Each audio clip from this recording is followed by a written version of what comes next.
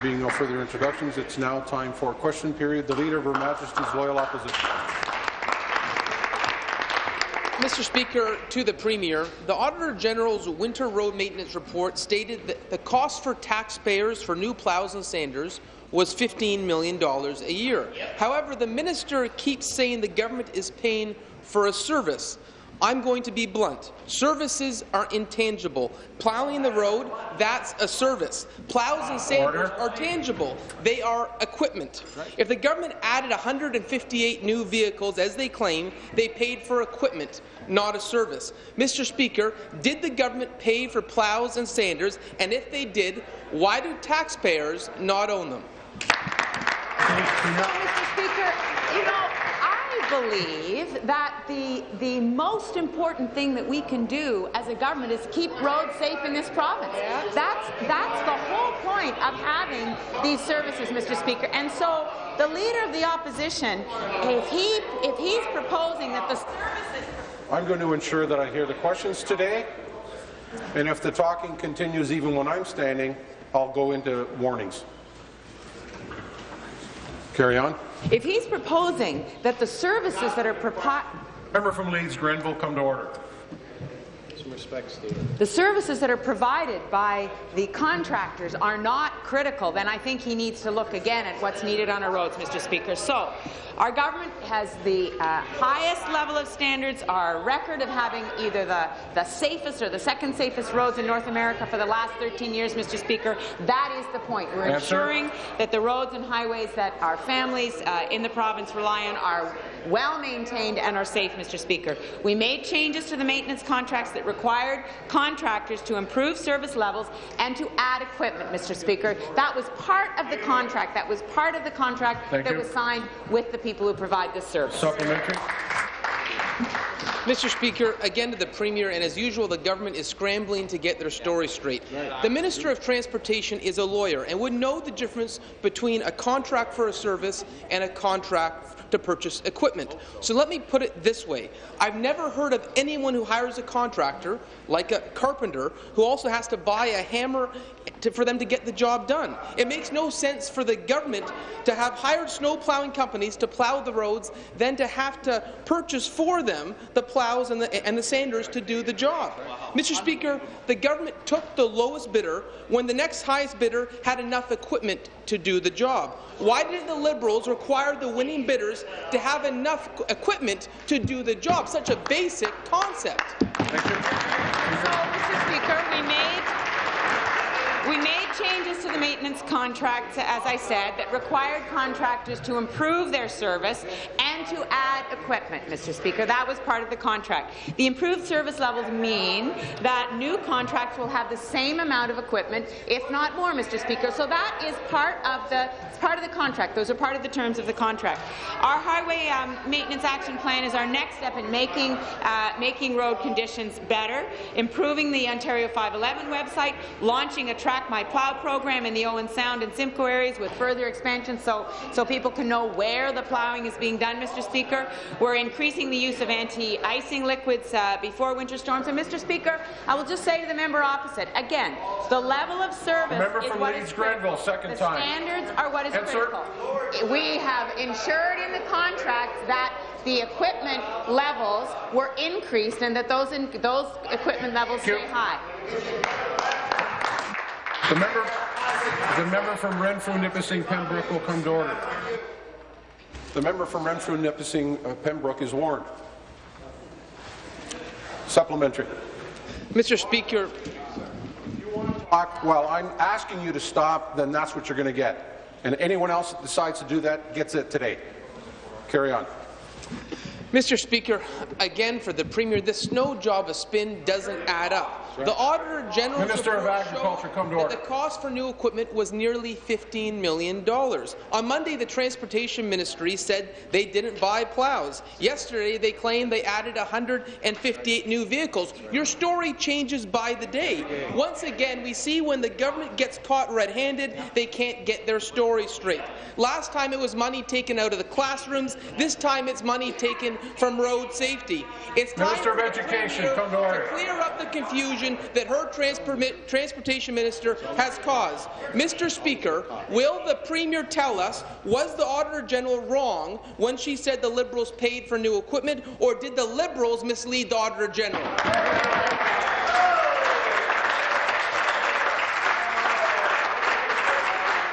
Seated, please. The member will withdraw.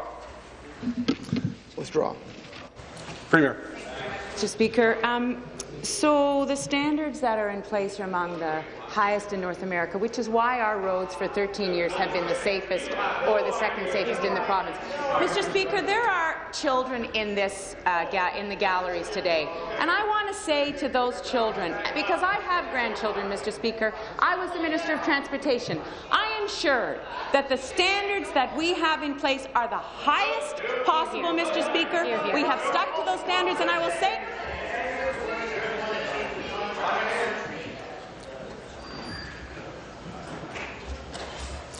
I'm moving to warnings. I want those children to be safe on the roads, Mr. Speaker, whether they're in cars or whether they're in buses, Mr. Speaker. And let me tell the member opposite, one of the conversations that we had. The member from Lanark, Frontenac, Lennox, and Addington is warned. Carry on. One of the conversations that we had when I was Minister of Transportation is, in fact, that we are adapting to new weather conditions, Mr. The member from Leeds Grenville is warned. Well, and I hear the heckling from the other side. Oh, new weather conditions. Mr. Speaker, the reality is. The member from Kitchener-Conestoga is warned. We are seeing the effects of climate change across this country, Mr. Speaker, and we are working. Answer.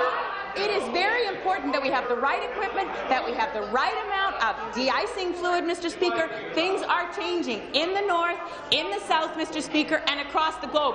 And if the people opposite don't want to acknowledge that, the children in the gallery certainly do. Thank you. Be seated, please. Be seated, please. Good.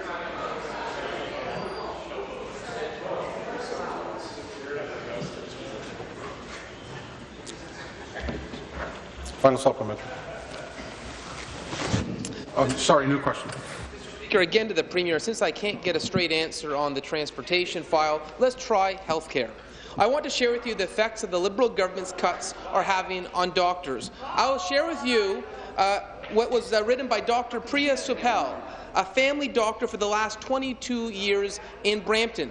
She says patient care will be compromised. Patients will have to wait. Patients will not hear a familiar voice at the other end of the phone. Excuse me. Deputy Premier is warned. Carry on. They will no longer have a dedicated person at each office doing referrals to ensure patients are seen in a timely manner. She said if the Ministry of Health thinks that cuts will not affect patient care, they are wrong. Mr. Speaker, is Dr. Suppal of Brampton wrong when she says the government's cuts are going to affect patient care? Mr. Speaker, I will just say to the Leader of the Opposition, I know that the Minister of Health and Long-Term Care is going to want to weigh in on this because he is in conversation with the OMA, Mr. Speaker. We value our doctors in this province, Mr. Speaker. That's why we have increased health care funding every year, Mr. Speaker. Increased health care funding across the board, Mr. Speaker. We know that there are challenges that are faced by the health care system. We know we have an aging demographic, Mr. Speaker. We know that doctors obviously are a fundamental part of the delivery of health care, Mr. Speaker. We've engaged with doctors. The Leader of the Opposition is asking that and believes that we should be paying doctors more, Mr. Speaker. They are the highest paid physicians in the country, Mr. Speaker, and so that is evidence of how much we value them. We will continue to work with the OMA, Mr. Speaker, because we do value them so highly. Thank you. Supplementary. Mr. Speaker, back to the Premier. What I'm saying is that you can't take $800 million out of the healthcare system and think it doesn't affect patient care. Dr. Suppal continues, they will not be able to offer blood work to their patients. They will no longer be able to call patients to remind them of their upcoming appointments. They will no longer be able to deal with prescription renewals over the phone or fax. the staff will be rushed and appear not to care. But unlike the Premier, Dr. Sappel and her staff do care. They care about patients. Mr. Speaker, what does the Premier have to say to Dr. Sappel and her patients? Should they ignore your cuts? And don't pass the buck to the Health Minister. There's not a single doctor in this province that supports these cuts.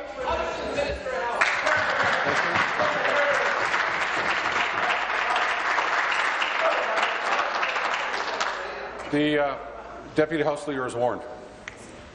Carry on. Long-term care. Well,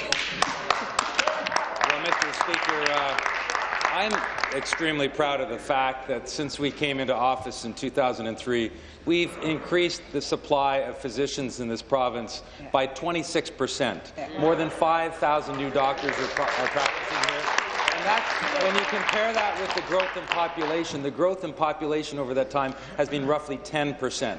So we've been adding doctors and continue to add doctors at the rate of 700 net new doctors each and every year, and that's important, so we continue to provide that important frontline care. And consistent with that increase in flow of doctors providing that frontline care, every single year since we've been in office, we've increased the budget for physician services, as we should, to take into account the growing population, the changing demographics. Answer. We increased the budget last year for physicians. This year, next year, I expect that will continue into the future. Supplementary. Mr. Speaker, again, back to the Premier. To hear this spin again and again and again, what I have not heard is an example of a single doctor. There's 26,000 doctors in Ontario. One example. Give us one doctor outside this legislature who actually supports your cuts.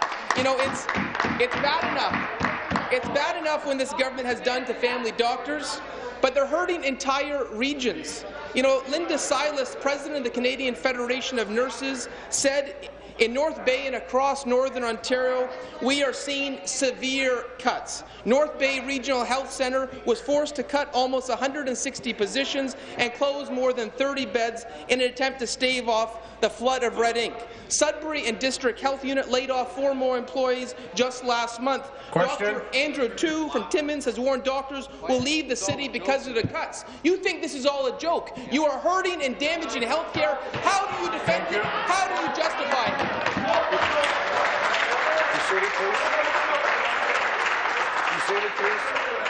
Thank you. Minister of Health. Mr. Speaker, it's true that after a more than 60% increase in their compensation over the last decade, we have asked our doctors to take a modest compensation change so that we can make that difficult but important choice to invest in home and community care, to invest in mental health services in the community, to invest in increased wages for our PSWs. Those are difficult decisions to make, but I believe that they're the right decisions for this province, and it's in the context, Mr. Speaker, of there is no cap on any individual doctor's billings. We are never going to ask them to work for free. We're going to pay them for every single service that they provide, and there is no impact on health services because we're asking for that modest change over this difficult time so we can invest in those health care issues in the province, Mr. Speaker, that I know our doctors support, and many of them come to me and express their support for those investments. Thank you. Supplementary. All right, new question. The member from Bramalea-Gormalton. Thank you very much, Mr. Speaker. My question is to the Premier. Today, Ontario's Auditor General will be reporting on Hydro One. Sadly, because of this Liberal government's decision, this will be the very last time it's going to happen. Because when the Premier decided to sell off Hydro One, she changed the rules so that the Auditor General of Ontario can no longer report on Hydro One. Can the Premier explain why she thinks that the Hydro One doesn't deserve independent public oversight? Thank you. So, Mr. Speaker, the member opposite knows full well that there are other oversight mechanisms that are in place for a publicly owned company that Hydro One will be, Mr. Speaker, once we broaden the ownership of Hydro One.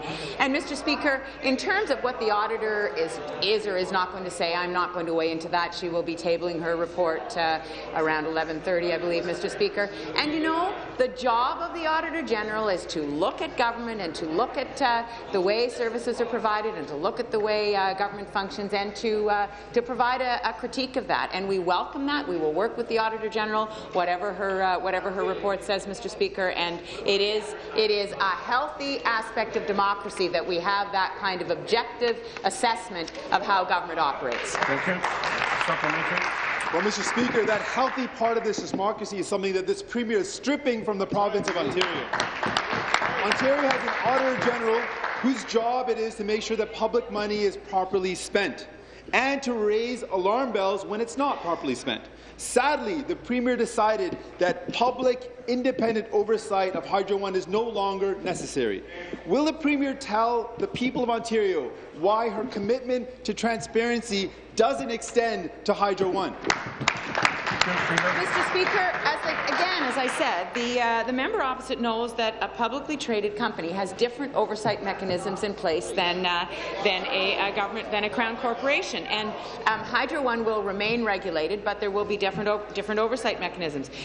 What will be in place, Mr. Speaker, is an ombudsperson, and in fact, the person who's been hired to do that is Fiona Crean, Mr. Speaker, and I know that Ms. Crean will report directly to the Board of Directors in order to ensure independence and to allow the board to provide strong support for any recommendation made. And I think that there are members of the third party who have in fact lauded Fiona Crean in the past for work that she has done. So I'm sure that they're supportive of that appointment. We've also asked Denis Deshotel, former Auditor General of Canada, to oversee the establishment of the Ombudsperson's office to ensure that transparency and accountability is in place. Thank you. Supplementary. Final supplementary. Mr. Speaker, none of this oversight that the Premier is talking about is publicly funded by the people of Ontario, and that's why it's unacceptable. It's ironic that the auditor is reporting on Hydro One today.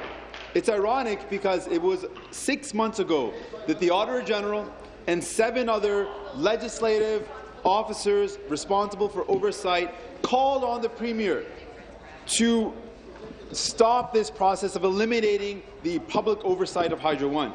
Ontarians can count on the auditor to give them the facts that the Premier would rather never see the light of day. Whether it's the cost of gas plants, the Orange Air ambulance scandal, the waste of $8 billion for Sweetheart P3 deals, or the truth about privatized road maintenance. Why did the Premier eliminate public independent oversight of Hydro One? Question. Thank you. Well, Mr. Speaker, I think the member opposite knows that we remain committed to Hydro One's continued regulation, to accountability and transparency. It will be a different kind of organization. There's no doubt about it. It will be a publicly traded company, Mr. Speaker. It'll continue to be governed by Ontario laws, including the Business Corporations Act and the Securities Act. It'll continue to file information with the Ontario Securities Commission, and in addition, Hydro One will annually disclose its compensation of the CEO, every member of the Board of Directors, the Chief Financial Officer, and the 3 other highest-paid executives of the corporation. Mr. Speaker, we are making a change. There is no doubt about that. We are making this change because we need to invest in infrastructure in this province. Now, the third party does not support the investment of infrastructure in the province. That's the reality, because they don't support funding it. If you don't support funding it, you don't support the investment and the building, Mr. Speaker. Good question. Thank you much, Mr. Speaker. My next question is again to the Premier. It's been almost 1 year since Bill 15, Fighting Fraud and Reducing Auto Insurance, passed in this House. But many people in Ontario will tell you that they're certainly not paying any less for insurance. The Liberals made a promise, a commitment to Ontarians to reduce auto insurance rates by 15% by last August. They haven't even reached half of that target. They've broken that promise, Mr. Speaker. They've broken that commitment.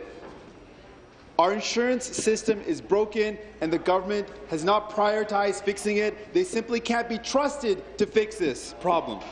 When will the rates come down by the 15% promised by this government? Well, Mr. Speaker, the member opposite knows, and I know that the Minister of Finance will want to weigh in on this, but the member of the third party knows that on average insurance rates have come down over 6%, Mr. Speaker. We are still working with the industry to make sure that we do everything we can to continue those reductions. But, Mr. Speaker, those reductions are on average. They are across the driving population. So, in fact, there are people who have seen their insurance rates go down, Mr. Speaker. I have had people in my own constituency office who have come in and told us that their insurance rates have gone down. But, Mr. Speaker, one of the things that we know is that when there's an average, not everyone will see exactly the same impact. So we're going to continue to work to remove fraud from the system, Mr. Speaker, to make sure that people continue to get the protections that they need.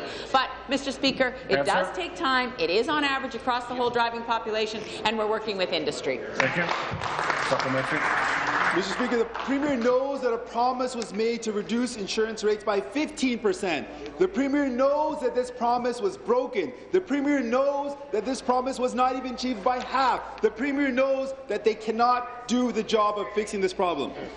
It's been in addition to this problem of not reaching the 15% reduction, the government has thrown the insurance industry into chaos.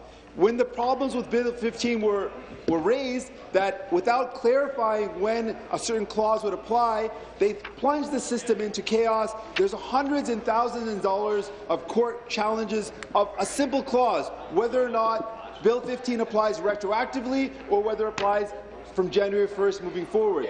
This government purposely excluded this clarifying point, plunging the system into chaos. Question. They've withdrawn our services, withdrawn coverage, cut benefits, and now plunge the system into chaos. When will the Premier follow through on the promise to reduce insurance by 50%? Minister of Finance. Minister of Finance. Mr. Speaker, just this spring, and despite strong objections, as it's coming right now from the opposition, we have passed new rate-reducing legislation that will benefit drivers soon, notwithstanding the fact that they've initiated delays enabling us to actually get those rates reduced. In the meantime, reductions have occurred. They are continuing because of some of the very programs that we put in place, including trying to expedite matters more quickly for the benefit of those that are victims and for those that are requiring the benefit. And that's exactly where we want the money to go, and that's exactly what we're doing. The member opposite voted against those measures, Mr. Speaker, and now he has the audacity to make it clear, my resolve has not changed from this morning. Final supplementary. So this government has plunged the insurance situation into chaos by not clarifying on when the regulatory changes will take effect. They've created increased courtroom expenses. From 2010 to 2014, insurance premiums rose dramatically, accident benefits were slashed, and their benefits were clawed back even further as a result of Bill 15.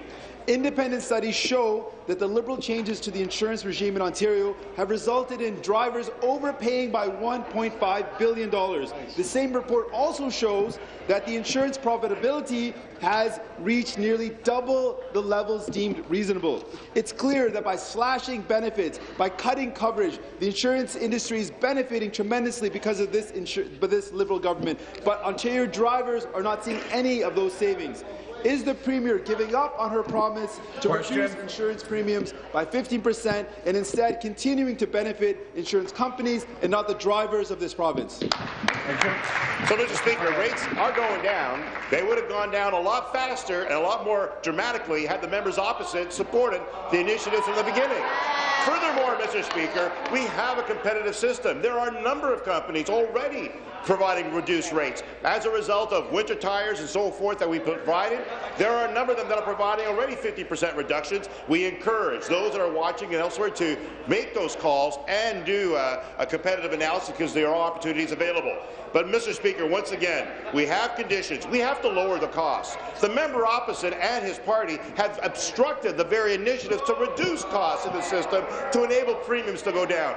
We'll fight for the drivers. We'll fight for the people of Ontario to have a reduction in those costs by initiating the very measures that we put in place, notwithstanding that they're voting against those very measures, Mr. Speaker. Your question, the member from Oxford. Thank you very much, Mr. Speaker. My question is for the Minister of Municipal Affairs and Housing. The minister says he hasn't heard any complaints about the Housing Service Corporation, but he received a meritorious letter this year that said it cost Toronto Community Housing $6.3 million more for natural gas. The minister says, I won't acknowledge their independent review. But I've talked about that review and pointed out that it didn't solve the problem, and it didn't look at how much HSC is costing housing providers. He says the problem is history, but housing providers are still paying too much for natural gas insurance this year, and Housing Services Corporation is spending money on trips to Europe this year. Could the minister tell us why he is still forcing social housing providers to waste money that could otherwise provide housing for people in need? Thank you. Mr. Municipal Affairs and Housing. Again, Mr. Speaker, this was a bill that was originally fronted by the party opposite. They put The member from Oxford is warned.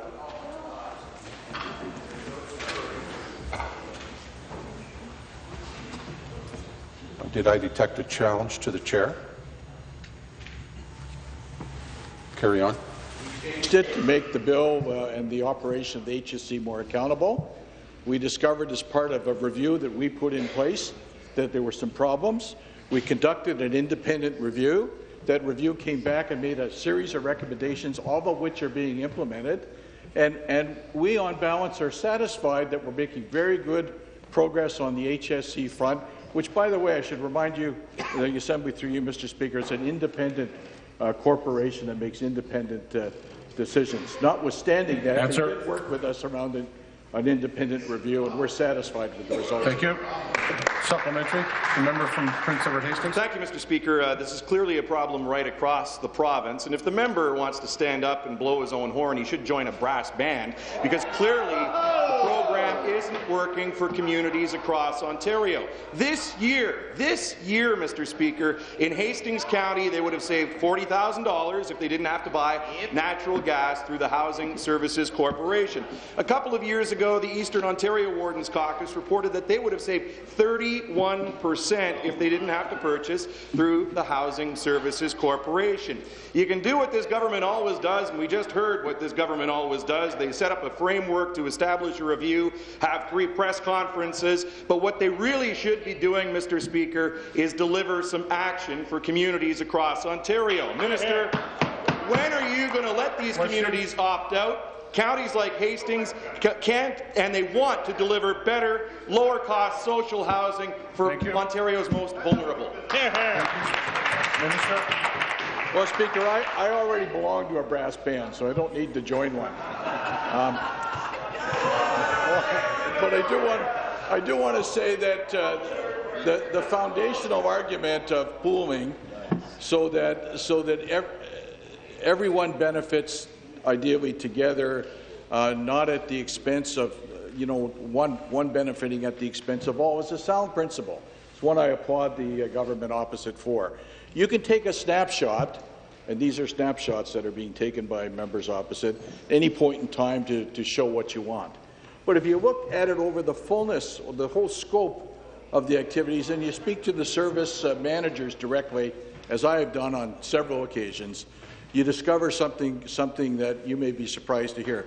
They're relatively satisfied with HSC, the job they're doing. Thanks very much. Thank you. Your question, the member from London West. Thank you, Speaker. My question is to the Premier. Yesterday, respected violence against women experts and frontline agencies came to Queen's Park. They warned that arbitrarily reducing the partner assault response program from 16 weeks to 12 weeks is unethical and puts the safety of women and children at risk. In response, the Attorney General said 12 weeks is better than 0 weeks. Speaker, violence against women advocates and women who want the abuse to stop deserve an apology for these shameful and insulting comments. Will the Premier ask the Attorney General to apologize, and will her government finally listen to experts and leaders across the sector who are unanimous in calling for an immediate halt to the changes to PAR? So, Mr. Speaker, You know, I just want to make it clear that everyone on this side of the House is very, very concerned about the services that are provided. We're concerned about the issues that lead to the need for these services, Mr. Speaker. And obviously, we want to have in place services that will help people to stop these behaviours, Mr. Speaker. We want effective services and programs that will allow people, allow women to live free of violence and allow perpetrators to change their behaviours. Those are complicated but very, very important programs, Mr. Speaker. So the fact of the PAR program, we know that it has had success, Mr. Speaker, and we are looking at the evidence. We are looking at what we need to do to make sure that we continue to deliver those services in the best way possible so that these behaviours will stop, Mr. Speaker. Thank you. Supplementary. Speaker, reducing the only government program for men who abuse without any evidence to support the change is a failure of leadership for women and children. Yesterday's comments by the Attorney General completely undermine the government's credibility on ending violence against women. If the only justification for reducing the length of the PAR program was to create additional spaces, can the Premier explain why 2,000 of the 2,200 new spaces remain unfilled? Why is she using flawed data to push through these changes and ignoring the advice of experts and her own roundtable on violence against women who are calling for meaningful consultation on a review of PAR? Well, Mr. Speaker, first of all, the member opposite knows that there was not a cut to the funding of the PAR program. There was a change. Mr. Speaker, I'm quite happy to acknowledge that there may be a problem. I'm quite happy to acknowledge that there may need to be a change. But I am not going to engage in a discussion when the facts are not on the table. There has not been a cut. There was a reorganization of the program. And, Mr. Speaker, there is a review going on. If we need to make a change to that, if we need to change the decision, Mr. Speaker, to make sure that the right processes and the right services are in place, then we will do that. Mr. Speaker, remember, this is the government that has brought in the toughest policy on sexual assault and violence in the history of the province, Mr. Speaker. We're going to continue on that record. Be seated, please. Be seated, please. New question. The member from Ottawa-Orléans. Monsieur le Président.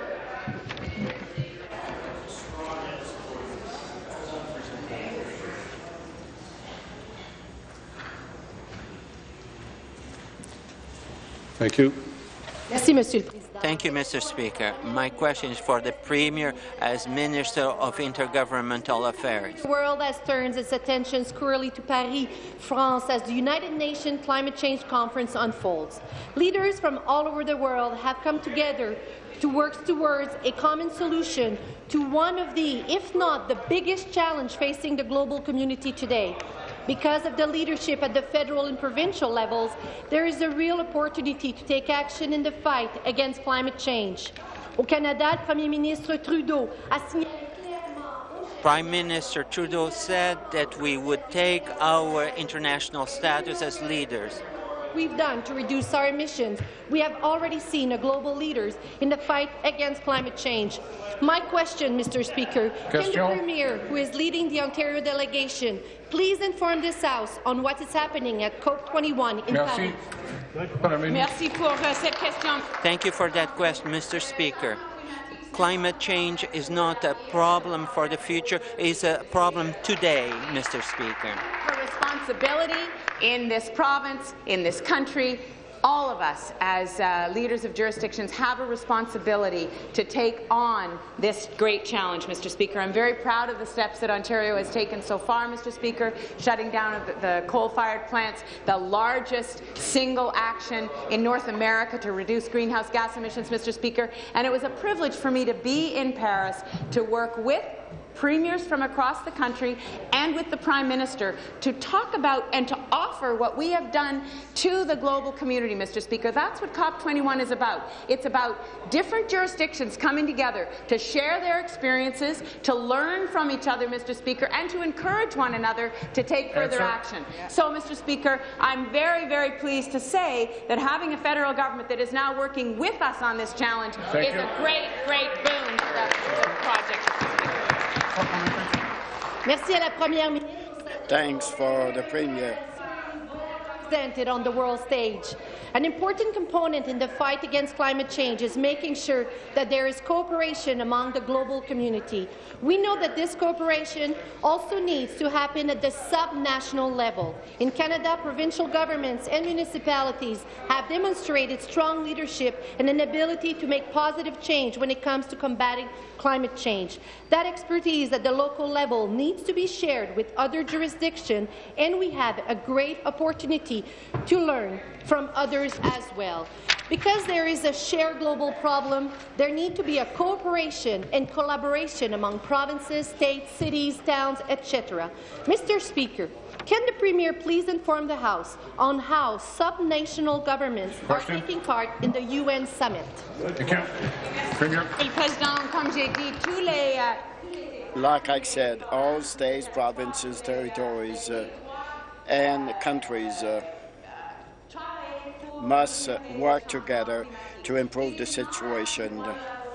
Mr. Speaker, what we need is all of the federal governments, all of the subnational governments, and by that I mean states, I mean provinces, I mean cities and communities, Mr. Speaker. We all have a responsibility, and there is always something that we can do. I had the opportunity to listen to some of the leaders of very small island nations, Mr. Speaker, and they are experiencing, as are jurisdictions in the far north in Canada, they're experiencing already the impacts of climate change, Mr. Speaker. They're having to move people away from the coastlines of their countries in order for people to be safe from flooding, Mr. Speaker. So, having the federal government working with the subnational governments, that's the way that we can have an impact on the global climate change.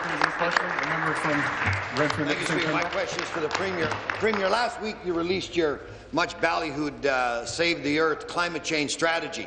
37 pages, long on self-praise, short on details, but barely a mention of the word nuclear. Premier, nuclear provides 60% of our province's power. It is clean, emission-free, reliable, and affordable. But our nuclear units are aging and in need of refurbishment. Many of them are in need of refurbishment. We're hearing nothing from your government on this issue. Our ability to provide emission-free power depends on our nuclear fleet operating efficiently. Premier, when can we hear from the government as to show some support for the nuclear industry like you show for some of your other chosen forms of generation? When can we hear some support and a plan for ensuring that Ontario will have emission-free nuclear power for decades to come? Thank you. Premier. Mr. Speaker, I think this is a friendly question because, Mr. Speaker, if you look at our long-term energy plan, the member opposite will see that nuclear forms the base load well into the future, Mr. Speaker. We have no intention of moving away from the base load of nuclear, and we know full well that that means the refurbishment of our nuclear stock, Mr. Speaker. So I'm not sure exactly where the member opposite is going. Maybe he just wanted to be able to ask a question that had some notion of climate change in it, so he thought he'd throw in that word. We're keeping nuclear, Mr. Speaker. It's the base load of this province. Be seated, please. Be seated, please.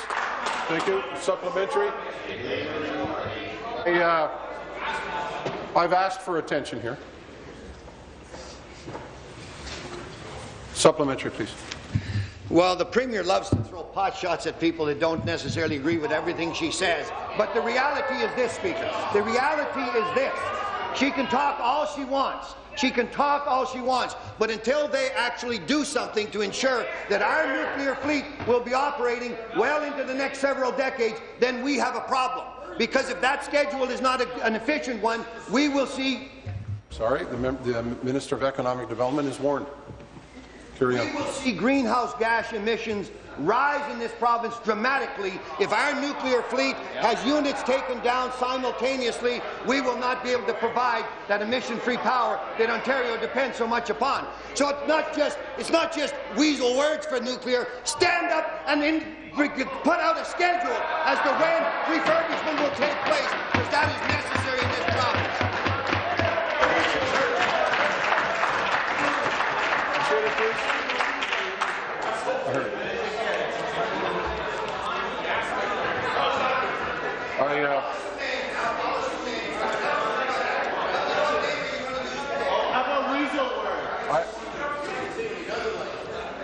First of all, I would like to try to talk to the member, and that is to caution him on some of the language he was using. And now that he's done what he's done, I just want to remind him that there are some W's that are on my list of people who are already warned.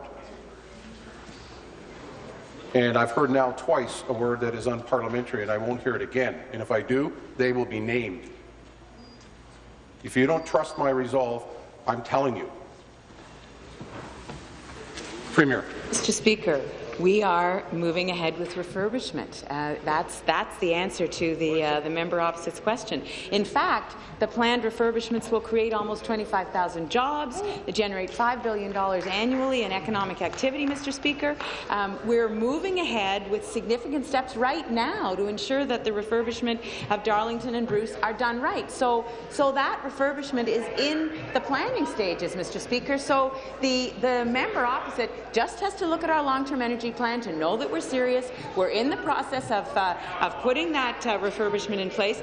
And, Mr. Speaker, I applaud the member opposite for supporting our support and our plan to refurbish and to keep nuclear as our baseload, Mr. Speaker. The Minister of Research and Innovation was talking with the Nuclear Association this morning. Answer. So, Mr. Speaker, I would encourage the member opposite to take yes for an answer.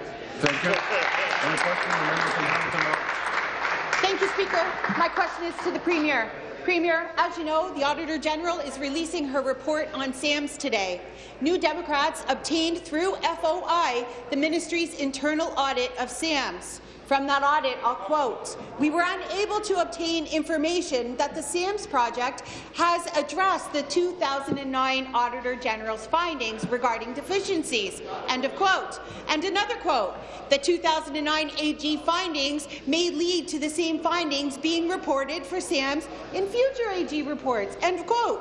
Speaker, my question is simple. Will the AG report find that the minister has failed to deal with any of the AG's findings from 2009?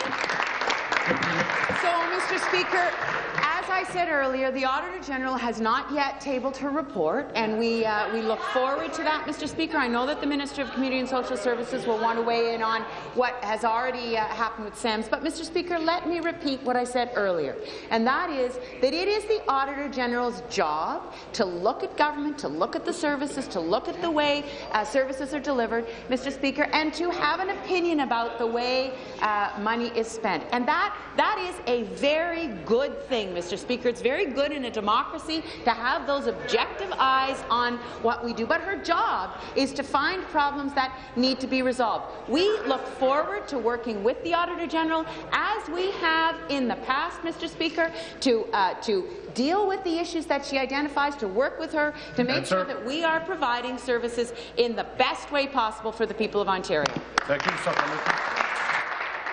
Speaker, according to the ministry's own audit, the government has not dealt with the AG's report from 5 years ago. The audit also laid out, it's their report that we FOI'd. The chair, please. The audit also laid out serious concerns about SAMS, meaning the minister was well aware of the issues before its disastrous implementation. The audit references expected delays to the project timelines. Sound familiar? We know countless vulnerable Ontarians experience these delays. Some, they faced evictions, and others just straight-out check delays. We know frontline workers were forced to shoulder the brunt of the technical programs of SAMS, and they're currently still facing those problems. Speaker, again, will today's AG report show that the government continues to ignore concerns raised by the AG's report 5 years ago? Mr. Speaker, we are going to wait for the Auditor General's report. The member opposite asks what the AG's report will show us. We're going to wait until she tables it. And in fact, Mr. Speaker, the member knows that the Auditor has publicly published which areas she'd be reviewing as part of her report. She hasn't tabled her report. She'll be doing that after question period, Mr. Speaker. And actually, she actually asked that the briefing that is going on right now, that the issues not be released publicly, Mr. Speaker, that not be disclosed before she has a chance to table her report. So we're going to give her that opportunity, Mr. Speaker. And the fact is, it is her job to look at government, to critique, to bring objectivity, and to look at what government has done. And it is our job as government, Mr. Speaker, to respond, to work with the Auditor General as we have in the past, and we will continue to do that, Mr. Speaker. New question, the member from Newmarket, Aurora. Well, thank you, Mr. Speaker. My question is to the Minister of Citizenship, Immigration and International Trade. Speaker, Ontario's trade strategy helps companies export to global markets, which creates jobs here in Ontario. To reach this goal, it's important we reach out to the growing and emerging global markets. Ontario has reaped great benefits from the government's trade missions, which help forge and strengthen trade relationships around the world. In fact, Mr. Speaker, last fall the Premier's mission to China secured almost $1 billion in investment and over 1,000 jobs for Ontarians. Wow. Speaker, I know the Premier and Minister recently returned from another trade mission to China, along with the Minister of Economic Development. Can the Minister tell us more about the results of this most recent trade mission? Thank you. Minister of Citizenship, Immigration and International Trade. Thank you, Speaker, and thank you for the question. I want to thank the honourable member from Newmarket and Aurora for asking. Speaker, early November this year, Premier Wynne led a trade mission to China. Speaker, we all know that China plays a critical role in the global economy and continues to outpace other emerging markets. Speaker, Ontario has strong innovation capabilities in key sectors that are complementary to China. This is why the recent Premier's trade mission to China has been such a huge success. Over the course of the mission, Ontario delegates signed more than 100 agreements with an estimated value of $2.5 billion, and deals may create as many as 1,700 jobs. Answer. It was a very successful mission, and I look forward to do more. Thank you. Thank you. Supplementary. Well, thank you, Mr. Speaker. I agree with the Minister. It's critical to the growth of our economy to identify potential markets and promote Ontario abroad. Attracting new investment and helping the province's businesses compete globally is part of this government's plan to boost Ontario's economy. It's also part of our efforts to invest in people's talents and skills and create a dynamic, innovative environment where business thrives. I'm proud of our Ontario businesses and the high quality of products that they produce. That's why last year's trade mission to China was such a success. It allowed Ontario's businesses to connect directly with important international markets. Speaker, could the minister please expand on how this government is connecting Ontarians with global markets? How are we doing that? Thank you, Minister. Thank you, Speaker. The member is right, Speaker. Trade missions are the best way for us to connect Ontario businesses with the international markets. This is why we work to promote Ontario in many different countries. Speaker, I also just returned from a trade mission to Germany. There, I participated in many key events that will lay the groundwork for successful future missions. I attended Medica Trade Show, was able to visit our sister province, Baden-Württemberg, met with Festool Automation, as well as Bayer Healthcare, where an Ontario startup from Kitchener and Waterloo won the grants for apps competition. Speaker, it is important to promote and sell Ontario around the world. Answer. This government is working hard to do so. Thank you, Speaker. Thank you. New question, the member from Bruce Grey, Owen Sound. Thank you, Mr. Speaker. My question is to the Associate Minister of Long-Term Care. Your government has spent 12 years studying, reviewing and planning the redevelopment of long-term care homes. You also promised to develop 30,000 beds so as to ensure safe living environments for our frail seniors. Yet today, after years of shameful neglect and scarce funding, your government has left our long-term care homes crumbling and 25,000 frail seniors without a long-term care bed. The Associate Minister keeps saying that despite all these facts, there really is a plan. So through you, Mr. Speaker, I ask the Minister, how many organizations will be approved in the first round of the Capital Renewal Program? When will construction begin? And how many of the promised 30,000 beds will be built in round one? Where are they going to be? Thank you. Associate Minister of Health and Long-Term Care. Thank you, Mr. Speaker, and I thank the member opposite for this question because it certainly gives me an opportunity to talk about all of the good work we are doing in redevelopment. As I've mentioned many times, Mr. Speaker, there are so many examples that I can share with this House about the redevelopment that are taking place as we speak. In fact, Mr. Speaker, last time when I answered this question, I spoke about the redevelopment, the brand new facility in Oshawa that I was there for the inauguration, and what a wonderful event that was. But, Mr. Speaker, we are not resting on our laurels. We are moving ahead. So let me speak about a brand new redevelopment that is taking place as we speak in Thunder Bay. It's a state-of-the-art facility with over 500 beds, including about 38 new beds, and the redevelopment of over 450 beds. Just one example, Mr. Speaker, of the redevelopment that is going on in this province. Thank you. Supplementary. Thank you, Speaker. Back to the Associate Minister of Long-Term Care. Enough of the platitudes.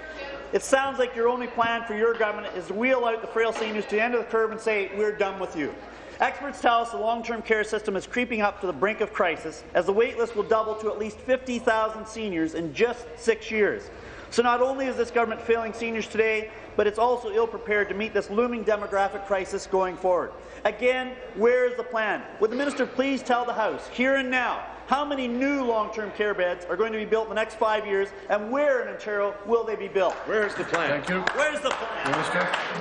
Well, thank you, Mr. Speaker. I think the proof is in the pudding. So let me talk about close to 500 new beds that we brought online in just the last 3-4 months.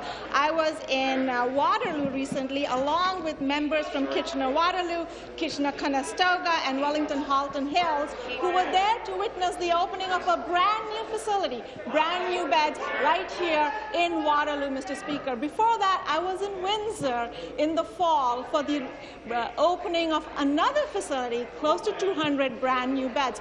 Just examples of the fact that new beds are coming online as we speak and will continue to come online as required. Thank you, Mr. Speaker. Thank you. New question, member from Algoma, Manitoulin. Thank you, Mr. Speaker, and good morning to you. My question is to the Premier. Premier, as you know, the community of Hornpain and Algoma, Manitoulin is about to be thrown into crisis.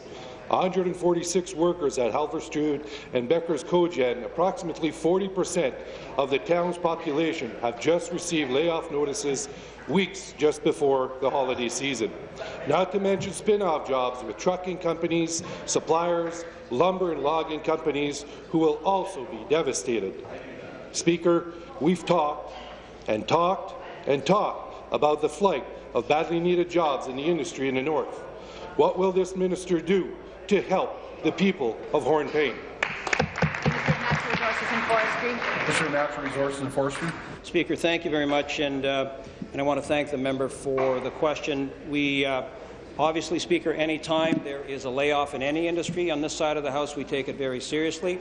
Any time within my ministry responsible for forestry, we take it very seriously. And one of the reasons we do that, Speaker, is we also understand very clearly that most of the forestry operations in Ontario are in Northern Ontario, and oftentimes those operations that are in Northern Ontario are in very small communities. And as a result of those operations being in very small communities, the layoffs tend to have a disproportionate effect on the communities in which they exist. I would tell my colleague across the floor that we continue to work on the issue. There are partner ministries involved currently that are looking at potential solutions. I'm not here today to promise him in any way that we can find a solution, only that, like with all industries, forestry, in this ministry, we continue to work on it, and hopefully, Speaker, we can find a resolution on this issue. Thank you. Thank you. Supplementary. Once again to the Premier, Mr. Speaker, given that the Liberal government's commitment to green energy and the attention paid to climate change, one would think that projects such as this one would be given priority at the highest level. The provincial government invested over $30 million just 2 years ago to open Becker Cogen and keep Hornepayne Mill running. Hornepayne depends on these jobs. These jobs depend on a viable, long-term energy agreement. Speaker, layoff notices have been issued. There's no more time for talk. Hornepayne needs action. What will the Premier tell the people of Hornepayne leading into this holiday season? Minister. Speaker, thank you, and I want to thank the member for the follow-up. Speaker, when I answered this question yesterday, I made general reference to the level of support that our government has provided to the forestry industry, something in the order of magnitude of $1.3 billion since the industry first had its challenges beginning in around 06-07.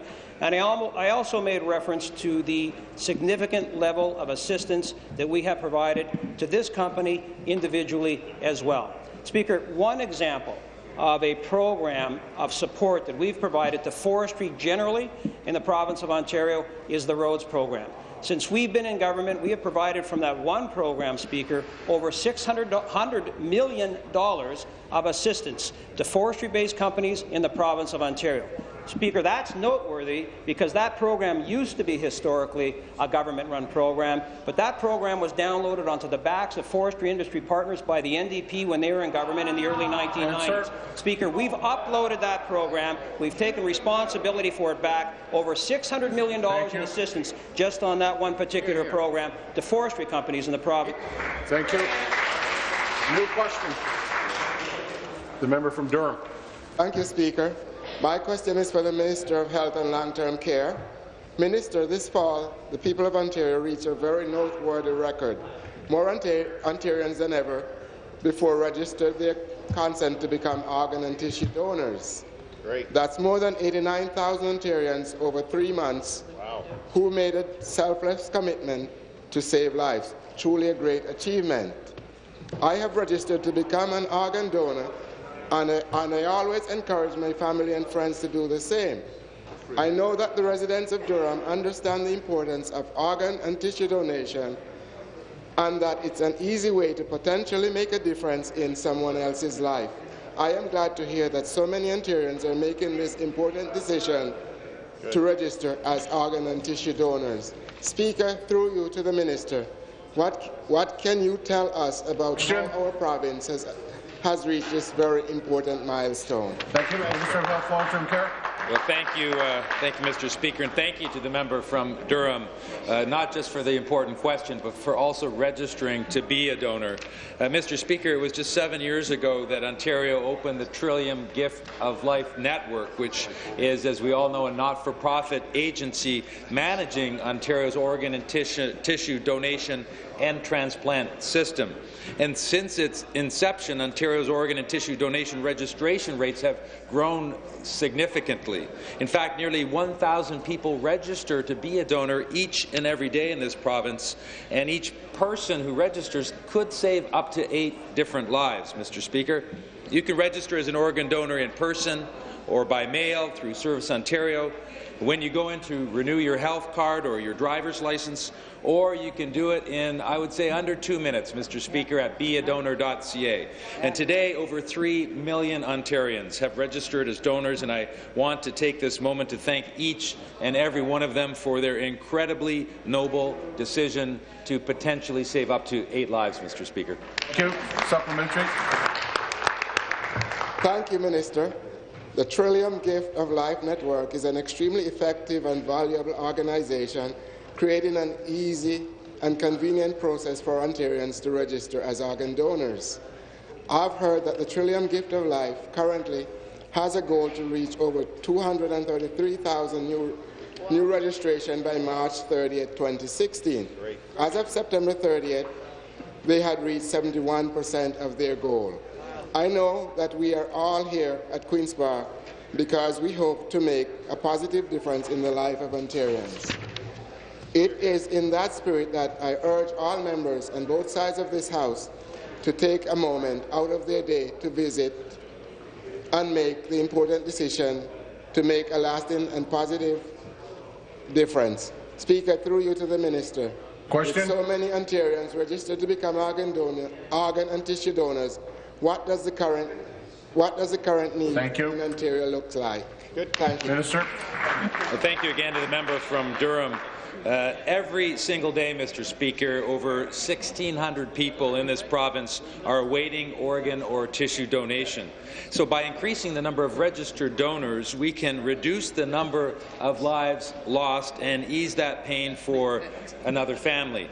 The good news is that between July and September of this year, Mr. Speaker, 255 separate organ or tissue transplants took place in this province. That's a lot of lives saved and a lot of lives changed thanks to the selfless decisions of Ontarians and their families. So I'll join the member from Durham in encouraging all members of this House, if you haven't already done so, and all Ontarians to take a couple of minutes to go to the website beadonor.ca and register as a vital organ or tissue donor. Thank you. Your question, the member from Chatham-Kent. Thank you very much, Speaker. My question is to the Premier. Premier, our first responders know that seconds matter. Our first responders suffering from post-traumatic stress disorder, seconds can feel a lot longer. That's why they're frustrated by the government's stubborn unwillingness to support a good idea when they see it. Speaker, the Minister of Labour said, and I quote, "I'm convinced that we must do a combination of what's envisioned in Bill 2 with some improvements to it." So, Speaker, why won't the Minister and the Government House Leader simply bring Bill 2 to committee where we can amend it and help our heroes with PTSD as soon as possible? Thank you. Premier. Minister of Labour. Minister of Labour. Thank you, Speaker, and thank you to the member for this question on this very, very important issue. We all know that PTSD is an issue that disproportionately affects frontline workers in this province and throughout this country. We owe it to them to ensure they have the protections in place as well as the coverage in place. Speaker, the members referenced Bill 2 that was brought to this House by the member from Parkdale High Park. That, Speaker, is a good bill. That's part of the solution. It's what we need to do is ensure that we have protections in place that not only treat those people that have contracted PTSD, but also ensure we have a system in place that makes sure that we prevent people from getting PTSD in the first place. Speaker, what I want to bring back to this House is a bill that makes Ontario a leader. We're very close to that, Speaker. A lot of people have worked very hard on this, including the first responders themselves. I think what we're going to do, Speaker, is end up leading the country in this, and I'm proud of that. Supplementary. Thank you. Back to the Premier. We already have a bill on the table, as been mentioned, with full opposition support. If you have improvements to the bill, let's do it at committee. Let police officers, firefighters, EMS, personnel and correction officers explain to Ontarians how post-traumatic stress disorder impacts their lives. Instead, you want to introduce your own bill, hold consultations away from the public. Speaker, they're delaying presumptive legislation, and first responders of all stripes are tired of waiting. There's no need to go back to square one. So, Speaker, to the Minister, or to the Premier, why don't our first responders deserve the chance to share their stories directly with the people that they have sworn to protect? You owe it to them. Let's do it now. Thank you. Minister. Thank you, Speaker, and thank you once again to the member for that question. I certainly would share the end sentiment that he expressed, that we owe it to the first-line responders in this province to ensure that they get the treatment they deserve. They're the people that put their lives on a daily basis on the line for us, and we owe it to them. We understand that. But I'll be very, very frank with you, Speaker. Bill 2, in my estimation, is not good enough for the first responders in this province. We can do better than that. We know how to do better than that. We've brought experts to bear in this issue, Speaker, that are bringing us expertise in this regard. At the end of this process, we're going to have all the good parts of Bill 2, and we're going to have the prevention aspects in one comprehensive strategy that's going to make this province a leader, do something this House will be proud of. Thank you. Member from Scarborough Southwest. Point of order. Thank you, Mr. Speaker. Earlier this morning, we had Two of my staff members were here from Scarborough. They don't like coming down here very often, but Maria Fay and Jessica Botso, they're here today for some training, and I just wanted to welcome them to the legislature here today. Minister of Children Resources. Thank you. I have two staff members here today as well, Scott and Adam from my constituency office. Unfortunately, we don't have Helen. Her husband passed away suddenly yesterday. Thank you. Thank you. Cambridge. Thank you, Speaker. I have a friend in the West Gallery this morning. He helped me to win my seat. He's a student at Trinity College at U of T, Isaac Wright. Welcome to Queen's Park. Thank you. Mr. Speaker, I have 4 staff members, but they're back in the constituency working.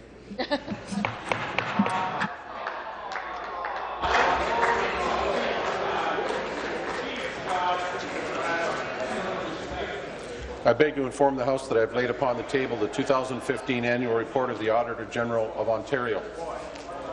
We have a deferred vote on the motion of third reading of Bill 115, an act to enact the Representation Act 2015, repeal Representation Act 2005, and to amend the Election Act and Election Finances Act and the Legislative Assembly Act. Call on the members. This will be a 5-minute bill.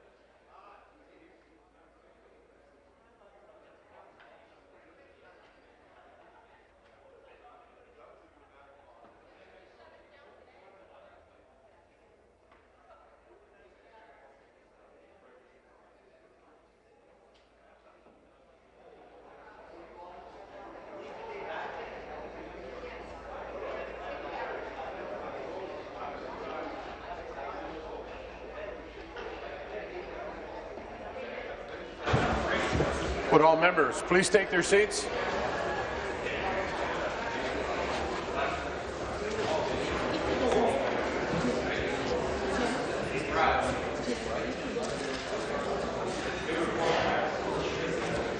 On December 1st, 2015, Madame Milieu moved third reading of Bill 115. All those in favour, please rise one at a time. Be recognized by the clerk. Madame Mayor. Madame Mayor. Mr. Bradley. Mr. Bradley. Mr. Shirelli. Mr. Shirelli. Mr. Sousa. Mr. Sousa. Ms. Wynne. Ms. Wynne. Ms. Matthews. Ms. Matthews. Mr. Hoskins. Mr. Hoskins. Ms. Sandals. Ms. Sandals. Mr. Duguid. Mr. Duguid. Ms. McCharles. Ms. McCharles. Mr. Cole. Mr. Cole. Mr. Takar. Mr. Takar. Mr. Berardinetti. Mr. Berardinetti. Mr. Delaney. Mr. Delaney. Mr. Dillon. Mr. Dillon. Mr. Orzetti. Mr. Orzetti. Mr. Gravel. Mr. Gravel. Mr. McMeekin. Mr. McMeekin. Mr. Chan. Mr. Chan. Mr. Moridi. Mr. Moridi. Mr. Coteau. Mr. Coteau. Mr. Leal. Mr. Leal. Mr. Flynn. Mr. Flynn. Mr. Zimmer. Mr. Zimmer. Madame Lalonde. Madame Lalonde. Mr. Quadri. Mr. Quadri. Mr. Balkison. Mr. Balkison. Ms. Albanese. Ms. Albanese. Ms. Manga. Ms. Manga. Mr. Pratt. Mr. Pratt. Ms. Hunter. Ms. Hunter. Mr. Sergio. Mr. Sergio. Mr. Morrow. Mr. Morrow. Ms. Jassic. Ms. Jassic. Ms. Domerla. Ms. Domerla. Ms. Wong. Ms. Wong. Mr. Fraser. Mr. Fraser. Mr. Anderson. Mr. Anderson. Mr. Baker. Mr. Baker. Mr. Ballard. Mr. Ballard. Mr. Dong. Mr. Dong. Ms. Hogarth. Ms. Hogarth. Ms. Koala. Ms. Koala. Ms. Molly. Ms. Molly. Mrs. Martin. Mrs. Martin. Mrs. McGarry. Mrs. McGarry. Ms. McMahon. Ms. McMahon. Mr. Milchin. Mr. Milchin. Ms. Naidu Ms. Harris. Naidu Harris. Mr. Rinaldi. Mr. Rinaldi. Ms. Verneal. Ms. Verneal. Mr. Hillier. Mr. Hillier. Mr. Arnott. Mr. Arnott. Ms. McLeod. Ms. McLeod. Mr. Wilson. Mr. Wilson. Ms. Jones. Ms. Jones. Mr. Brown. Mr. Brown. Mr. Clark. Mr. Clark. Mr. Yakubuski. Mr. Yakubuski. Mr. Miller, Perry Sound, Muskoka. Mr. Miller, Perry Sound, Muskoka. Mr. McNaughton. Mr. McNaughton. Ms. Scott. Ms. Scott. Mr. Barrett. Mr. Barrett. Mrs. Monroe. Mrs. Monroe. Mr. Urick. Mr. Urick. Mr. McLaren. Mr. McLaren. Mr. Bailey. Mr. Bailey. Mr. Walker. Mr. Walker. Mr. Smith. Mr. Smith. Mr. Harris. Mr. Harris. Mr. Nichols. Mr. Nichols. Ms. Marteau. Ms. Marteau. Mr. McDonnell. Mr. McDonnell. Mr. Pettipies. Mr. Pettipies. All those opposed, please rise one at a time. You're recognized by the clerk. Mr. Singh. Mr. Singh. Mr. Bisson. Mr. Bisson. Mr. Vanthof. Mr. Vanthof. Ms. DeNovo. Ms. DeNovo. Mr. Tabbins. Mr. Tabbins. Ms. Sattler. Ms. Sattler. Ms. Taylor. Ms. Taylor. Mr. Natasha. Mr. Natasha. Ms. Armstrong. Ms. Armstrong. Madame Gélinas. Madame Gélinas. Ms. Fife. Ms. Fife. Ms. Forster. Ms. Forster. Mr. Montauk. Mr. Montauk. Mr. Hatfield. Mr. Hatfield. Mr. Gates. Mr. Gates. Ms. French. Ms. French.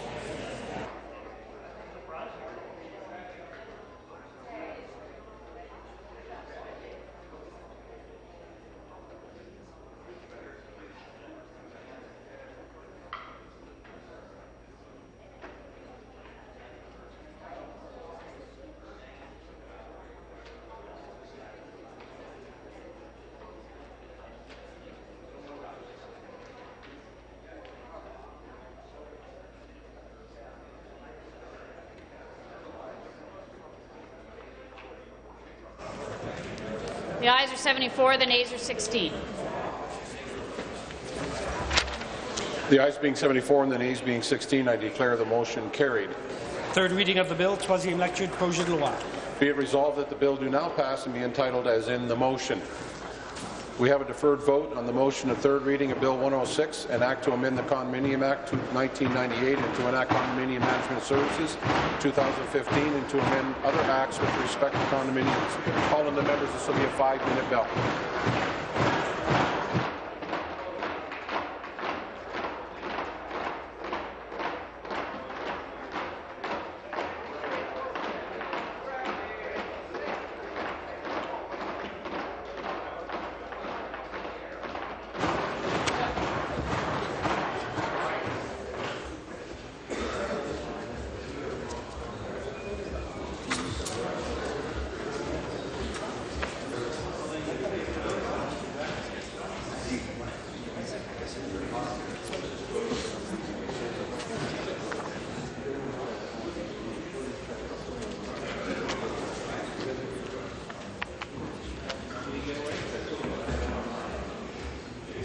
Put a tractor on it.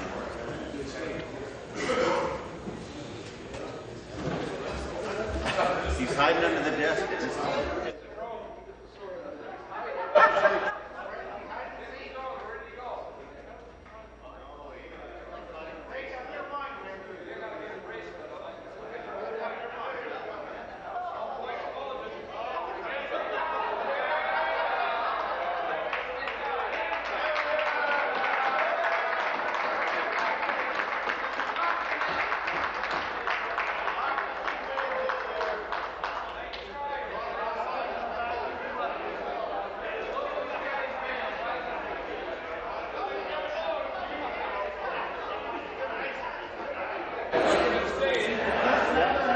December 1st, 2015, Mr. Rossetti moved third reading of Bill 106. All those in favour of the bill, please rise one at a time. Be recognized by the clerk. Mr. Rossetti. Mr. Rossetti. Mr. Bradley. Mr. Bradley. Mr. Shirelli. Mr. Shirelli. Madame Mayor. Madame Mayor. Mr. Sousa. Mr. Sousa. Ms. Wynne. Ms. Wynne. Ms. Matthews. Ms. Matthews. Mr. Hoskins. Mr. Hoskins. Ms. Sandals. Ms. Sandals. Mr. Duguid. Mr. Duguid. Ms. McCharles. Ms. McCharles. Mr. Cole. Mr. Cole. Mr. Takar. Mr. Takar. Mr. Berardinetti. Mr. Berardinetti. Mr. Delaney. Mr. Delaney. Mr. Dillon. Mr. Dillon. Mr. Gravel. Mr. Gravel. Mr. McMeekin. Mr. McMeekin. Mr. Chan. Mr. Chan. Mr. Moridi. Mr. Moridi. Mr. Coteau. Mr. Coteau. Mr. Leal. Mr. Leal. Mr. Flynn. Mr. Flynn. Mr. Zimmer. Mr. Zimmer. Madame Lalonde. Madame Lalonde. Mr. Quadri. Mr. Quadri. Mr. Balkison. Mr. Balkison. Ms. Albanese. Ms. Albanese. Ms. Mangat. Ms. Mangat. Mr. Crack. Mr. Crack. Ms. Hunter. Ms. Hunter. Mr. Sergio. Mr. Sergio. Mr. Morrow. Mr. Morrow. Ms. Jassy. Ms. Jassic.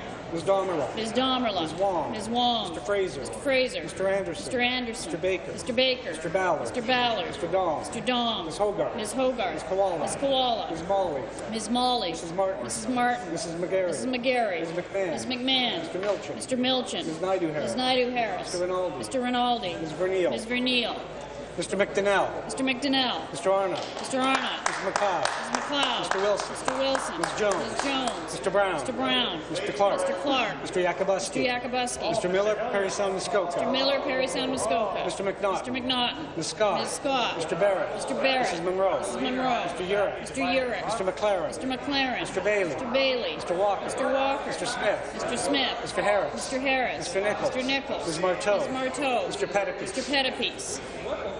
Mr. Singh. Mr. Singh. Mr. Bisson. Mr. Bisson. Mr. Vantoff. Mr. Vantoff. Ms. DeNovo. Ms. DeNovo. Mr. Tabbins. Mr. Tabbins. Ms. Sattler. Ms. Sattler. Ms. Taylor. Ms. Taylor. Mr. Nadishak. Mr. Nadishak. Ms. Armstrong. Ms. Armstrong. Madame Gélinas. Madame Gélinas. Ms. Fife. Ms. Fife. Ms. Forster. Ms. Forster. Mr. Montauk. Mr. Montauk. Mr. Hatfield. Mr. Hatfield. Mr. Gates. Mr. Gates. Ms. French. Ms. French.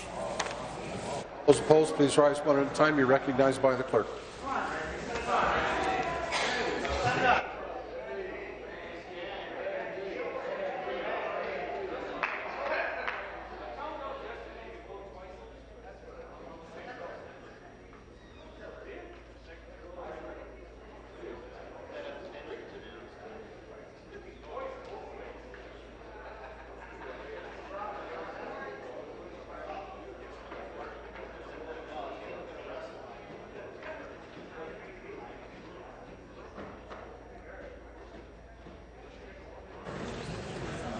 The ayes are 89, the nays are 0. The ayes being 89 and the nays being 0, I declare the motion carried. Third reading of the bill, troisième lecture, projet de loi. Be it resolved that the bill do now pass and be entitled as in the motion. There are no further deferred votes. This House stands adjourned until 3 p.m. this afternoon.